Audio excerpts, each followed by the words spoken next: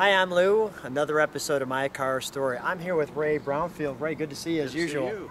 And if you like Fords and you're a Mustang fan, this is the guy we should be talking to. I'm going to grab the camera right off the bat. So let me go this way. So Ray, what do we have here today? What is this? This just isn't a '66 Mustang. What's the deal here? Well, it's a '66 Mustang I had completely restored. I bought it in 1980. I didn't realize it was a rust bucket. I learned the expensive way. Yeah. But now it's better than it came out of Detroit. It's a concourse car. Done a beautiful job nationally, showing all over the United States, and we're just really proud of it. And this car just continues to win awards every time you bring it somewhere. It really has. Not to be braggadocious, but it's really done nicely. Well, yes, let's be a little bit. Come on, it's a great car. Come on back. Stand right next to me. You've put a lot of time and effort into it, and you can see the badges on the car. And this car is exactly the way it came out of the factory in '66. So.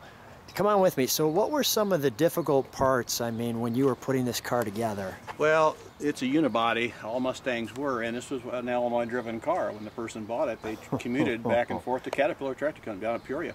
And so it rusted. And when they rust, they don't do too well. And this is the kind of body that was in terrible shape. Didn't know that or wouldn't have bought it at the time. So we had to redo the whole underside. All brand new U.S. steel went into this car. And you can't see that from here. That's where all the money was really spent on it.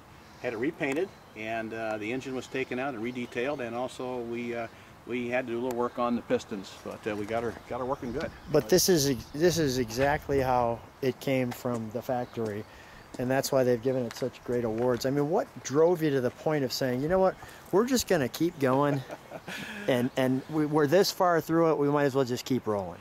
You know, I'm a competitor, always have been all my life, and I thought, you know, if we're going to do it, let's do it right. And it doesn't cost any more at the time when you're taking it apart just to do it.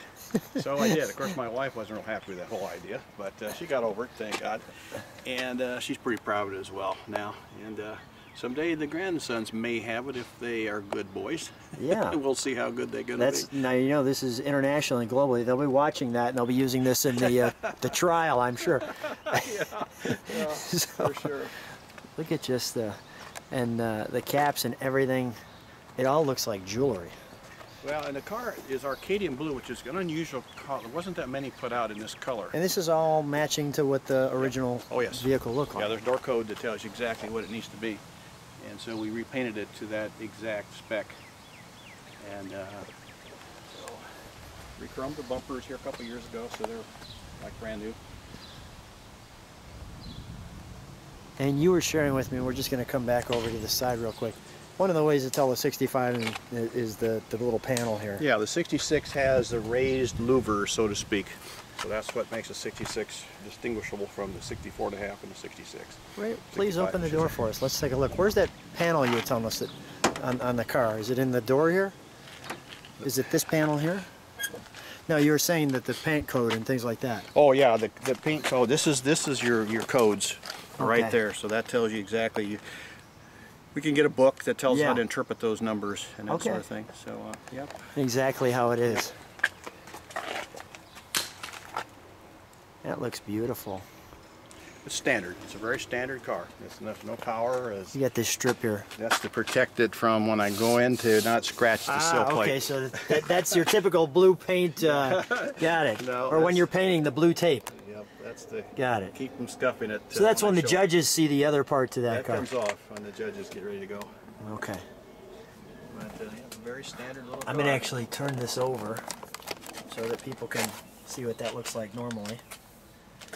And then we'll go back this way. And the horn, I see you press on that. Yep. Automatic. Yep. 200 cubic inch, 120 horsepower. AM radio. Yep.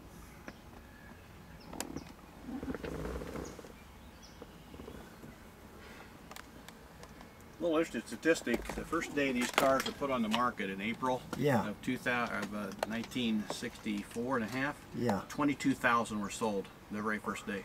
Wow. So that's amazing. Yeah. In the 2.5 years of this kind of model, they sold 1.5 million cars. 1.5 wow. Mustangs. Let's open up under the hood. I wonder how many are still around. A lot. There really are a lot. You know, You see quite a few at the shows. Well, is it because of the remanufactured parts back to spec? Yeah, okay, all right, so they can rebuild them. So there's a lot of stuff you can get. Sometimes it doesn't fit real good, so you gotta look at all the room in this. And this was 6, right? Yep. Wow, there's a lot of room there. It's easy to work on. I really enjoy that.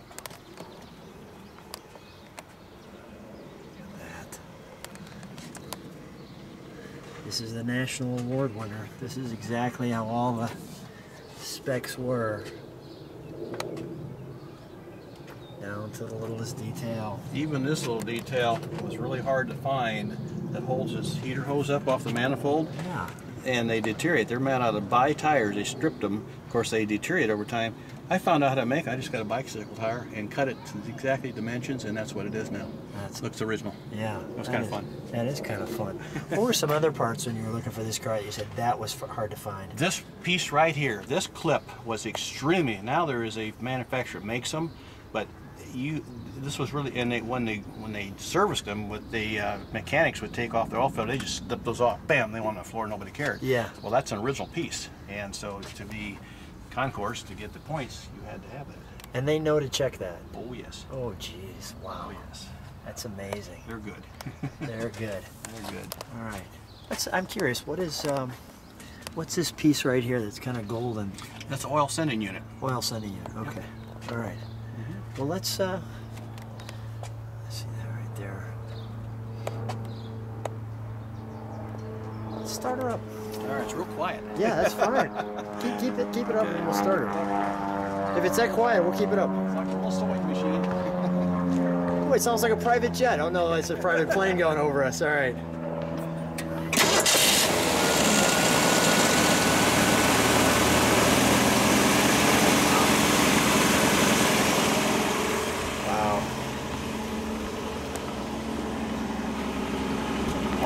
Quiet. Oh yeah, that's quiet. Yeah. Let's shut her off for a second. Come on out. So Ray, when you take this out, I mean, what's the reaction of people when they see you riding in it? You know, they love the color. They love the authenticity that it does look original, which it is. They love the wire wheel covers. Yeah. They love the fact that it's a convertible. And then they look at the engine and say, wow, that's the cleanest one we've ever seen. So I really get a lot of good thoughts on this car. Bottom line, was it worth it? Absolutely. Hey Ray, always a great treat when we do one of your cars. Thanks so much for letting us do your Mustang. Thank you very much. I appreciate it.